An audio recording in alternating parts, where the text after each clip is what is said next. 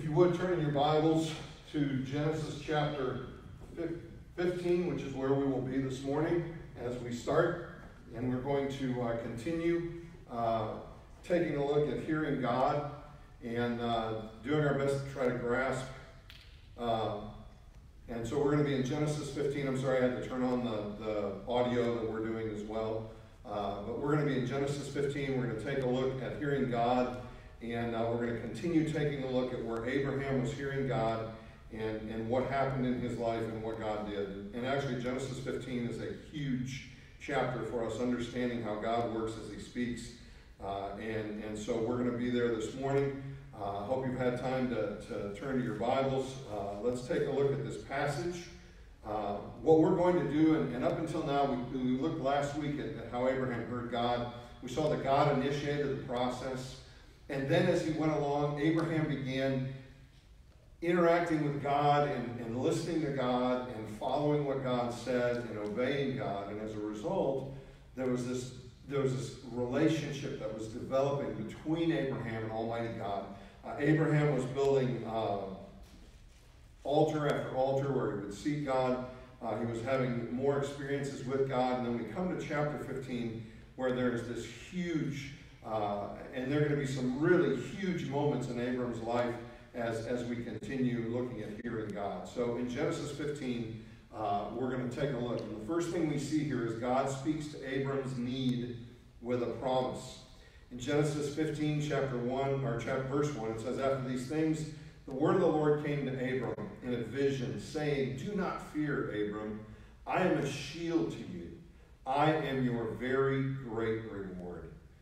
Now, we wonder after what things? Because it says right here, after these things. Well, after what we looked at last week.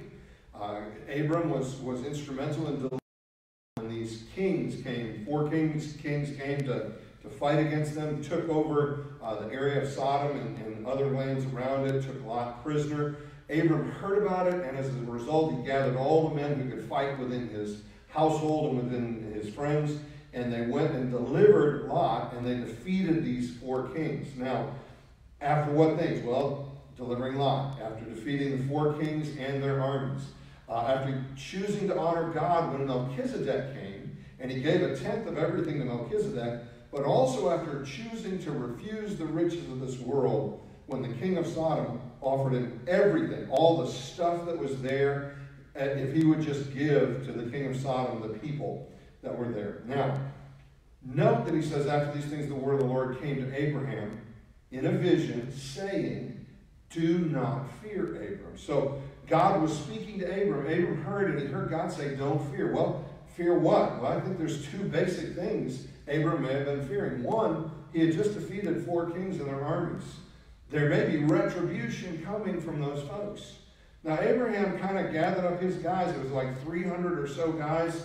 Kind of a ragtag set of people that he was gathering with him, and God gave him a wonderful victory. But now, once it's over, Abram may be thinking, well, what happens if there's retribution? What if these guys come back?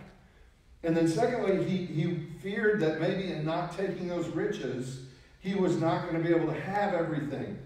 He wasn't going to be able to have a wealth and an ability to have these things. And so Abram may have had those fears, but here's what God does. And the reason I think those are the fears God speaks to is because of what God actually says to Abram. And he says by vision, and here we have for the second time, God is speaking to Abram, and he's doing it via a vision. And the vision is by the word of the Lord. So we need to see 2 different times it's going to say in this passage that it will be by the word of the Lord that God is speaking. And so, as that happens, Abram is in this vision, and he is speaking, God is speaking to him. And what we realize is that God begins speaking to Abram, and he says 2 things to him. He says, "I'm your shield."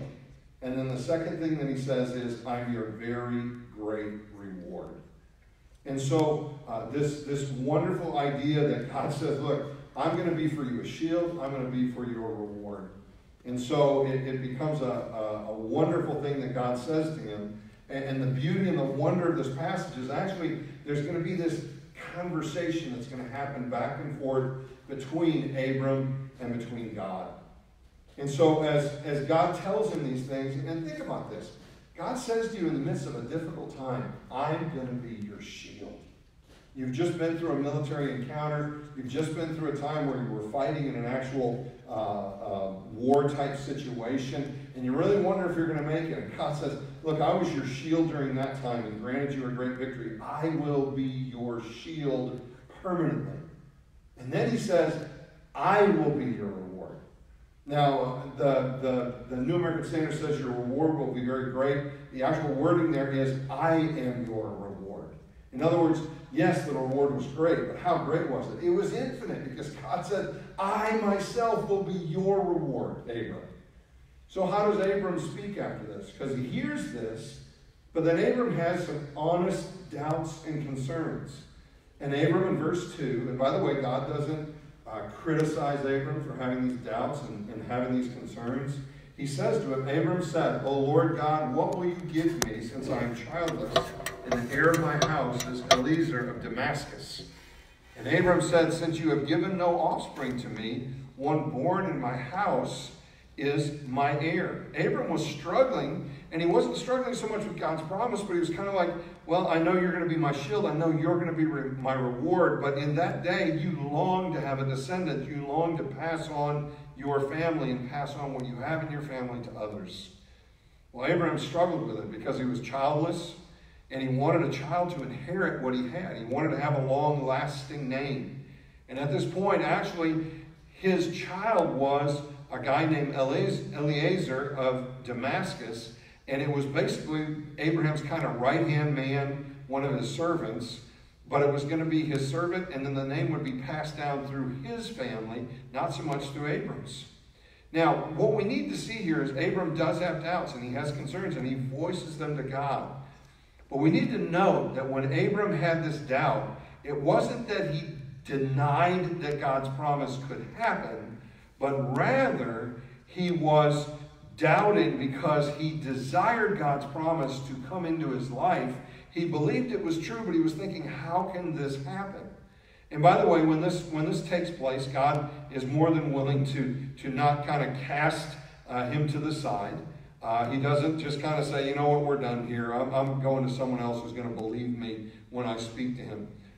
But what happens is God actually begins to answer Abram and begins to graciously and just wonderfully deal with him and give him some wonderful help. Now, what we see here is this. God then speaks honestly to Abram's concerns and quiets his doubt. Now, it says in Genesis 15:4-7, then behold, the word of the Lord came to him. In other words, God spoke to Abram again, saying, this man shall not be your heir. And what he's speaking about is Eliezer. He's not going to be his heir. But then he says, one will come forth from your own body. He shall be your heir. Now, one thing we need to know, and it's very important that we get this, when he says one shall come forth from your body, he means not just Abraham, but if you remember in Scripture, it says the two shall become one flesh. So who else is Abraham's body? Well, it's Sarah. And so God meant that one is going to be given to you, and it's going to be Abraham and Sarah, and that will come from your body. And then God took him outside, took Abram outside and said, now look toward the heavens and count the stars if you were able to count them. And he said to him, so shall your descendants be. And this is a beautiful, beautiful thing that God is doing with Abram. He tells him to look up into the sky. You know, when we see the sky, we don't see the kind of sky that Abraham probably saw, because we see a sky that is kind of darkened or kind of over-lightened for us, so we can't see the stars so well. And there's so many lights in the cities that we're around that we don't see how huge the number of stars would have been. Abram was in a situation where if there was light, it was a campfire. And so when Abraham looks up into the sky, he sees a beautiful sky. Go out into a dark place way out in the country where there's no lights, and you will be blown away at how many stars there are in the heavens. And God said, look up there and count them if you can. And by the way, it wasn't just the ones visible to Abraham. Look up into the heavens. Try to count the stars in the heavens. They're innumerable. Earlier, God said to him that his descendants would be like the sand of the seashore. And now he's telling him they will be as numerous as the stars. And we know from our understanding now of cosmology and looking into the heavens with telescopes that the number of stars really are incalculable. We don't know how many there are, but there are so many it just blows our minds. Well, God says this to Abraham, and he lets him know that this is what he's going to do. And then what God does is he doubles down on his promises. He believed in the Lord. Abraham believed in the Lord, and God reckoned it to him as righteousness. By the way, I'm going to have to back up because this is really, really important. He believed the Lord, verse 6, and God reckoned it to him as righteousness. This is a beautiful, beautiful thing that's taking place here. In fact, in the New Testament, in Romans chapter 4 and in Galatians chapter 3, this is related directly to our salvation, and that we are saved by grace through faith. We are not saved by works. Listen, there's no amount of works that you can do. There's no amount of works that I can do that will ever merit that we will be right with God. You can try all you want, but you will never do enough to be right with God. You're going to have to receive that by God's grace, what he did through Jesus Christ. And then you do that by when God shows you the gospel and reveals to you Jesus died on the cross, was buried. 3 days later, he rose from the grave, all according to what was written in the scriptures and prophesied. That is how God pays for sin. That is how God makes us right with him. So by faith, we then say, okay, God, I believe your promises. I believe what you did. And as a result, we receive salvation. And so in that moment, as this beautiful picture, and as it says in Romans 4 and in Galatians 3, Abram believed God, and it was reckoned to him. That word reckon means like an accounting term. It was given to him as righteousness. In other words, God made Abram righteous. We will never be righteous by our own works because we are sinful. And when we commit one sin, we are a slave of sin. We will have to be punished for sin. But what God does is he saves us through Jesus Christ, and he gives us his righteousness so that we can stand before God, not based on what we do, but based on what Christ has done by his death, his burial, and his resurrection. Look, saints, what we're finding here is that when God speaks using promises. If you want to really hear God, you need to know, here's kind of going to be the situation that God is going to use to bring you to himself. God first is going to initiate it. Then God is going to bring you into a situation where your own strength won't cut it. You're going to have a need.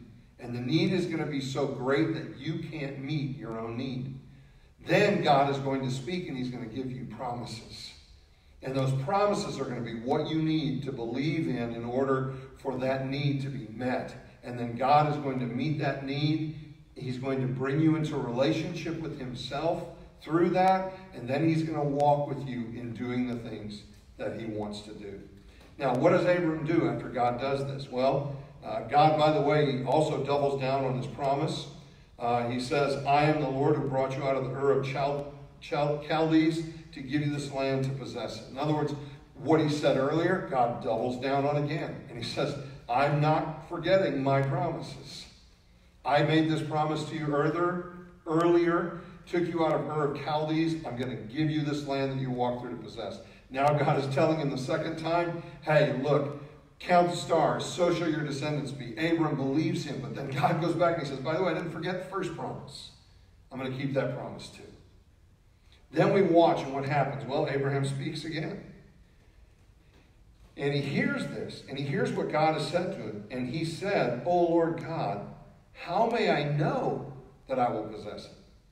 Now, at this point, some of you may think, man, God's going to get really angry with him. But think about this for a moment with Abraham.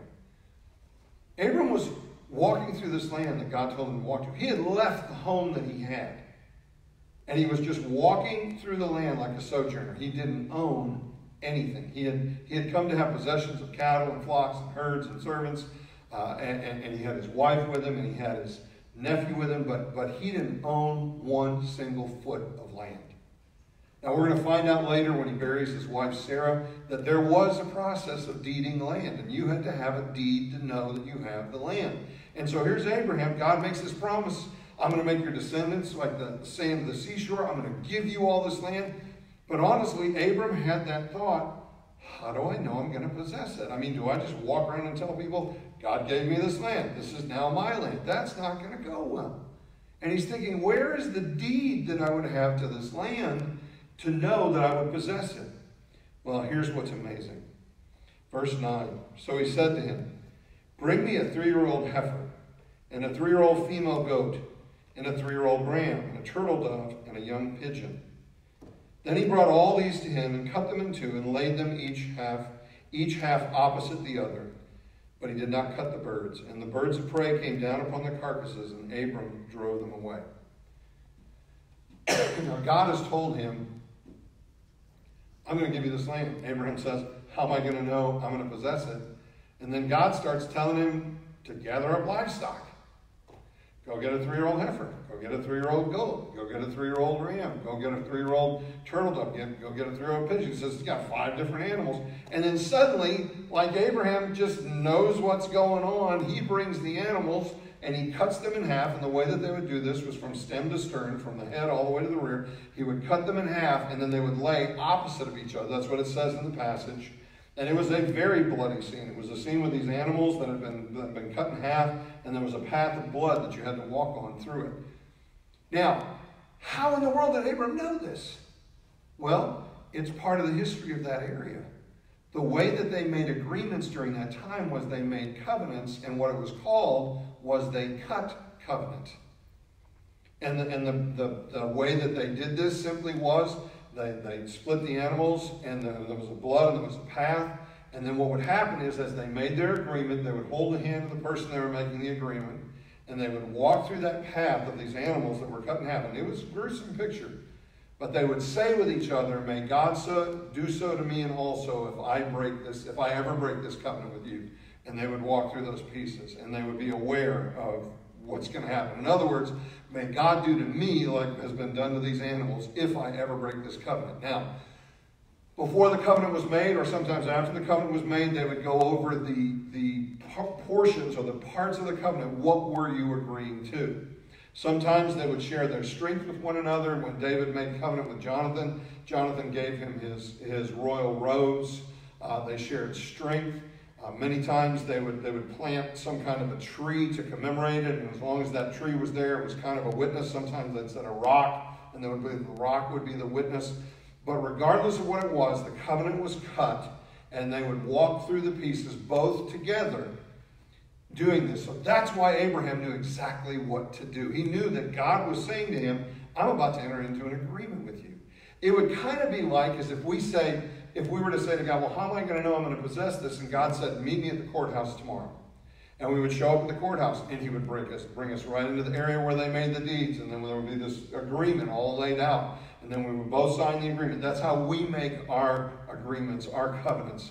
This is how they made their covenants in that day. So Abram gets all these pieces laid out. He's setting them aside. He knows that God, and this has got to be just a really heady, awesome thought. God is about to make a covenant agreement with me. And that's what's going through Abram's mind. And so God is saying, look, you want to know how you know you're going to possess this land? I will tell you. And he says, go get these things. Abraham knows exactly what's going on. He gets them all ready. And then they're all ready and they're there. But you know what? It's through the day, and then it moves toward the end of the day. And what happens? Well, what always happens. You have birds of prey that come, and birds that are like buzzards and things like that. And they come and they want to land on these carcasses and begin eating these carcasses. But Abram drives them away, and he keeps them off of the carcasses. Now, in the New Testament, and really just about anywhere in Scripture, when you see these animals, these birds usually represent something evil. And so it could be just that, they didn't want this agreement, or the devil didn't want this agreement. That you can go into all that, but let me just say this. There was a covenant that was ready. The birds of prey came and he drove them away. We can kind of try to read into that all the stuff you want, but the main thing we're seeing here is this covenant that God is making with Abram. And so what happens next? Well, then God begins to tell Abram the future, to let Abram know just who he's making this covenant with. Look at the scriptures in verse 12. Now, when the sun was going down, a deep sleep fell upon Abram, and behold, terror and great darkness fell upon him. Now, by the way, This is a sign that Almighty God is moving into the picture. One, because Abram is aware of the darkness. And it's the darkness of his own heart. And he's terrified. Now let me say this, saints. Go anywhere in the scriptures where you find God showing up in his glory. And you know what you're going to find? You're going to find people who are terrified. I think at times we have this view of God that I think is not scriptural. Like he's our buddy. He's the old man upstairs. He's just this person who's going to be real easy to just kind of walk up and slap on the back. Hey, God, it's good to see you. You know what? If God in our state right now were to come down in all of his glory and begin to manifest that glory, we would find ourselves terrified. In fact, biblically, we'd fall on our face. And by the way, that's not just Old Testament, that's New Testament. All the way when you hit the book of Revelation, and there's John about to receive the revelation of Jesus Christ. And when Jesus shows up, Scripture says this, John fell at his feet like a dead man, and he was terrified. So as God begins to move into this picture, Abram is terrified. Terror comes upon him. And then God says this to Abraham, verse 13. God said to Abraham, know for certain that your descendants will be strangers in a land that is not theirs, where they will be enslaved and oppressed 400 years. But I will also judge the nation whom they serve, and afterwards they will come out with many possessions. As for you, you shall go to your fathers in peace, and you will be buried at a good old age. Now, and then it says after that, then in the fourth generation they will return here, for the iniquity of the Amorite is not yet complete. God tells Abram the future. God, in a prophetic manner, tells Abram exactly what's going to happen. Your people are going to be enslaved in this land. It's going to be 400 years. And what's amazing is all of this could have been recorded by Abram. All of this could have been written down. It actually was at some point. And Abram could have known, is this God speaking or not? Because God is prophesying. Now, saints, look, in the book of Isaiah, God throws down, beginning in chapter 42 and going all the way through the chapter 46. And God is throwing down with idols. And he's basically saying, you want to know whether I'm God or whether your idols are God? He said, fine, let your idols tell the end from the beginning. Let them tell of events that have not yet happened, but tell of them now and then bring them to pass, just like they say. And God made it basically clear. He said, they are not gods. They're all false.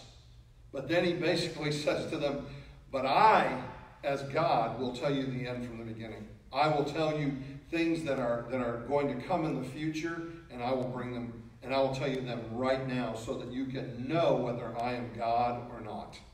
Now, here's what's really awesome. When Abram says, how am I know I'm going to possess this? The first thing that God does is he sets down prophecy before Abram in a way that Abram is going to know that God is God. And he's going to know in a very practical way as time runs on, this promise is going to be fulfilled because God will tell you the end from the beginning. Now, saints, how do we know that Jesus is the Christ? Because the things that were written in the Old Testament all came to pass. You realize that there are over 80 different prophecies in the Old Testament about who the Messiah is going to be, where he's going to be born, what his name is going to be, who's going to bear it, that a virgin is going to be with child and bring forth a son. We were told all kinds of amazing things. How many pieces of silver is he going to be betrayed for? How is he going to be killed? And it was written in a time where crucifixion didn't even exist. 80 different prophecies. And you've heard me say this before if you've been at Calvary. You know, it was taken that if you just took, and I believe it was 8 of these prophecies, and Jesus fulfilled them. One person fulfilled them all in that one person. It's like filling the state of Texas 3 feet deep in quarters. And then taking 1 quarter and marking it. And then throwing it back in the pile and somehow mixing Texas all up. And then you're allowed to go in blindfolded, walk anywhere you want in the state of Texas. The entire state of Texas, 3 feet deep in quarters. And you reach down, you're only allowed to do it once. You reach down as far as you want, or you can pick it right up off the top. And you pull 1 quarter out and you say, this is my choice. The likelihood of all these prophecies being fulfilled in the person of Christ is like you pulling out the right coin the very first time. And what's crazy is by the time you get to 80, the probability of Jesus fulfilling all 80 of those promises, which, by the way, he does, is like you marking an electron and putting it out in the universe somewhere, and you being able to go anywhere in the universe, reaching into yourself, reaching into your spaceship, however you want it. And the first time you pull an electron out, it's the one that was marked. God is saying to us, look, you want to know I'm going to fulfill my promises? I will present myself as the God who tells you the end from the beginning. I will give you 80 different prophecies that tells you all about my son and all about what's going to happen in his life. And I will give them to you at least 400 years before he ever comes on the scene. And all 80 of them will be fulfilled in that one man. God is trying to tell us his promises are real. When God speaks to us through his promises in the Word of God, and we may think to ourselves, well, how can I know? Well, first of all, God says, look, I'm going to enter into a covenant with you, but also I'm the God who will tell you the end from the beginning. And so God tells us, these things are true about the Messiah. You can know. You can trust me. By the way, there are prophecies all throughout the Old Testament, and they're coming to pass, and they have come to pass. And I will promise you, based on the authority of the Word of God, he will not allow one of those promises to fall to the ground by the end of the age. And so God has done this so we can trust what he says in his Word. Now, the amazing thing is, after God says that to Abram, then God does this.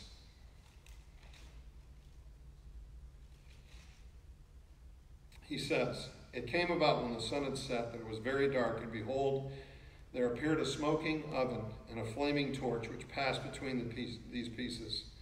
On that day the Lord made a covenant with Abraham, saying, to your descendants I have given this land, from the river of Egypt as far as the great river, the river Euphrates. The Kenite and the Kenizzite and the Cadmonite and the Hittite and the Perizzite and the Rephaim, and the Amorite and the Canaanite and the Girgashite and the Jebusite. Now what happens here is astounding. God, after he has Abram prepare everything for a covenant, and all covenants were between two people. Remember, they'd walk through the pieces, they would say, may God do so to me and more also if I break this covenant with you. But the amazing thing is, after Abram fell into this sleep that God helped induce, what happened was a smoking oven, which is a picture of God's judgment, and a flaming torch go through those pieces by themselves. And what God is saying is, I will pay, and I will be responsible for both parts of this covenant. I will walk through, and I will be faithful, God says, to fulfill everything that I said in the midst of making this covenant. And then God said, by the way, Abram, I'm also taking your part as well. And I will be faithful that if you break this covenant, and if you in any way disobey in any aspect of this covenant, the judgment that should fall on you, may God do more to me, and also if I ever break this covenant, when you do break it, you need to know that I will pay the price. And what did he pass over? He passed over blood from sacrificial animals. I want you to know one thing. When God makes a promise with us, when God speaks to us and we have his promises, and saints, if you want to hear God speak, you need to get used to hearing promises. You need to get used to hearing promises in the midst of difficulties and trials and stuff that is beyond you. You need to get used to a God who says things to you that you just think, wow, how could that happen? How could that be? And God said, you want to know how it can be? And then God says, I'm going to tell you the end from the beginning. I'm going to prophesy to you of the things that are going to happen, and you will see them all come to pass. And then finally, when it's time to make the covenant, and you could say, yes, God, may God do so more. May God do so to me and more also if I ever break it. But you got to know this. You can't keep God's 10 Commandments. The 10 Commandments were not given to us so that we could keep all 10 and achieve a level of righteousness. Romans tells us that the commandments were given to us to show us that we can't. That righteousness doesn't come through trying to obey the commandments. What righteousness does is it reveals, what the commandments do is they reveal to us that we're sinners, and we can't. And let me help you understand. If you were to walk through those pieces, and you were to say, may God do so to me and more also if I ever break this covenant, please hear me. The first time you disobey, you deserve the full measure of God's judgment to fall upon you. I do too. And here's what's scary. We disobeyed God's commandments. You shall have no other gods before me. You shall not make an idol in the form of anything in the heavens above, the earth beneath, the waters below. You shall not worship them or bow down to them. For I, the Lord your God, am a jealous God, punishing the children of the fathers of the third and fourth generation. You shall not use the name of the Lord your God in vain, for God will not hold him guiltless who uses his name in vain. These ones, by the way, you shall keep the Sabbath. We're Protestants. We're really in a mess. Because the Sabbath is sundown Friday to sundown Saturday. You're not supposed to work during that time, and that's supposed to be devoted to worship. We have all broken the Sabbath like you would not believe. Then you shall not steal, you shall not commit adultery. By the way, Jesus said, you've heard that it said you shall not commit adultery. I said, if you lust after a woman in your heart, you've already committed adultery with her. And it says, you shall not murder. We think, well, I've never murdered. Jesus said, if you've been angry with your brother, you're guilty of murder. If you were ever to say to your brother, Raka, that means you empty-headed. By the way, let's just put in there, fool, idiot, moron, just name it. If you're angry enough to call your brother a name, a disparaging name, you're guilty of murder before Almighty God. Then it finally comes down to coveting. Have you ever watched a commercial? And you probably coveted. Have you ever watched a commercial of a car and you think, man, my car's a piece of junk. I wish I had that car. You just coveted. We break God's commandments, and thus we are guilty, and it should be done to us and more also. And yet God walks through the pieces by himself, and he said, no, I'll do my part, and when you sin, I will make sure that all the judgment that should come, all the punishment that should come, will be paid for, and he did it through Jesus Christ. Jesus Christ took all our sins, all the sins of the world upon himself. And then he stood before God, and you know what he faced? He faced the judgment of God for our sin. And then he died. He was buried, and 3 days later he rose from the grave. And through that, God will actually grant you and I the forgiveness for breaking those commandments and doing those things. And so God comes to Abram. He tells Abram of these promises, and Abram has, well, how can this happen? Or how am I going to know I'm going to get this? God said, fine, I'll show you who I am. I'll show you can trust me in my word. But then secondly, I want you to know this covenant we're about to make that's going to prove to you that this is going to come to you, I'm going to walk through and take both parts. So it's not on you, so that you don't have to try to obey perfectly, so that you don't have to live with the fact that you blew it and you can't make it now. What God is saying here is he's going to fulfill this by grace. And whenever you get into a position where you're hearing God, please don't come away with it thinking, now I've got to do this and it's all on me. You need to know that God wants you to obey. Amen. I'm for it. But you need to know he calls us by grace. He doesn't call us by, you do this, and if you don't do it, boom, you're going to get yours. God calls us by his grace. Listen, I've said this. I've said it about myself. I've said it about at least our fellowship. You know, we're bozos on this bus. We're not going to do it perfectly. We're going to mess up. We're going to blow it. And that's why we are not a community of, we will tell everybody in the city, we're going to get it perfect, we're going to get it right, and you can look at us because we are the standard of righteousness for Jonesboro, Arkansas, and for the nation and for the world. Look at us and you'll see it. No, what we tell people is this, we're a community of grace. You know why we're a community of grace? Because you can look at us and you know what? We are still going to make mistakes. We are going to have problems. But we want to be a people who have been saved by God and saved by God's grace.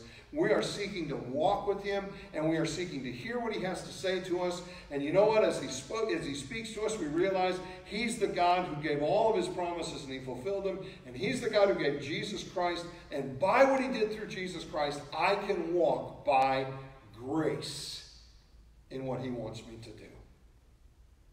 Saints, this passage I thought about when I was studying this week, going into 16, because you have the whole thing where Sarah and Hagar and Ishmael winds up being born, and going into that. But But this is so important that we get this. You know, how does God speak? God speaks by his word. God speaks here in some visions.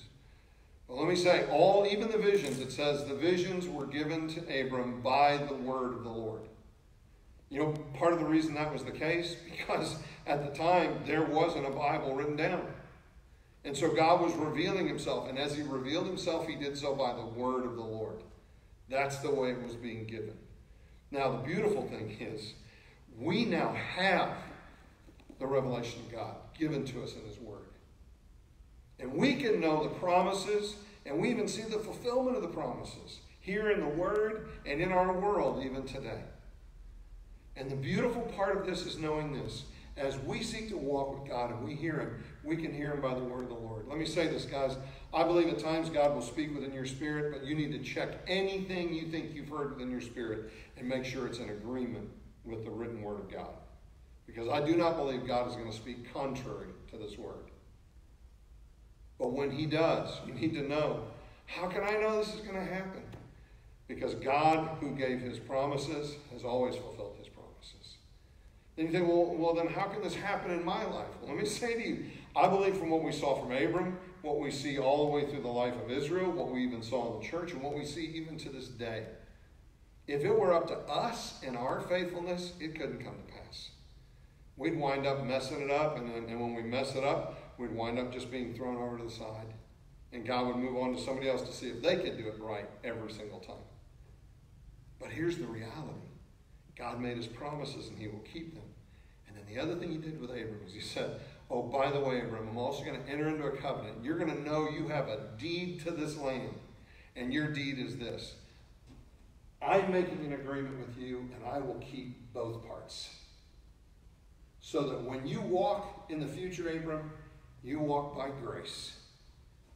So that even if you blow it in the covenant, you'll know that I was the one who walked through the pieces as the light, but I was also the one who walked through the pieces as the flaming oven and that smoking oven of the judgment. And I'll pay it. And here's how he did it, guys. He did it through Jesus Christ. He still speaks to us in his word. He still lets us know he's faithful to his promises. But then he reminds us, if you hear me and you're seeking to do what I want, realize that you do it as a recipient of grace. It is not as you're going to have to do this or else you're in really, really big trouble and you'll probably get kicked off the team. No, we do this knowing he walked through the pieces. He paid the price. He not only is perfect in himself, but our imperfections, he is going to pay for it through Jesus Christ our Lord. And thus we can walk with him in grace, and we can seek to do the things that will please him.